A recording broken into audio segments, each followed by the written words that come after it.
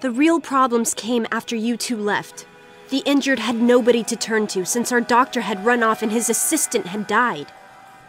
Now, we've got to rely on that old Mr. Handy for most of our medical needs, and he hasn't exactly got the best bedside manner.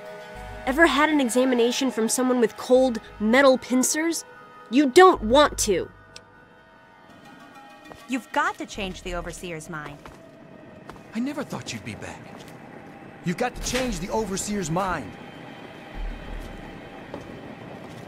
How may I serve you, mistress? Ah, another patient. What's it to be, eh? Appendectomy? Tonsillectomy? Hysterectomy? Ah, yes, a rather unfortunate incident. In all the commotion, Miss Beatrice suffered a rather bad sprain in her left toe. The big one. Obviously, I had no choice but to amputate the leg. Yeah, I'm sorry to say the operation was not a success. But of course, with your father's departure from the vault and Jonas's untimely demise, the Overseer had to take swift action. And so he named me the new Vault Medical Practitioner. A marvelous decision, if I do say so myself. I am fully equipped, after all.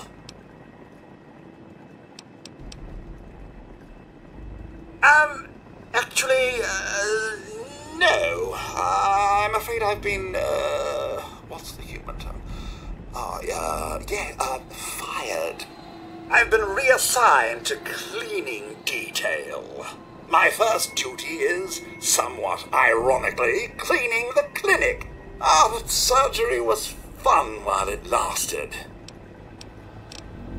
Of course, don't let me keep you.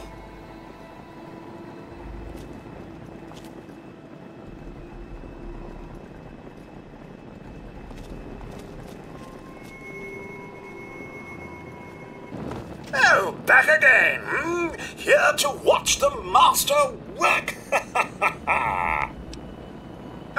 Human problems for human hearth. I don't trouble myself with such petty affairs. My work is my life. And, as you can see, I've been quite busy.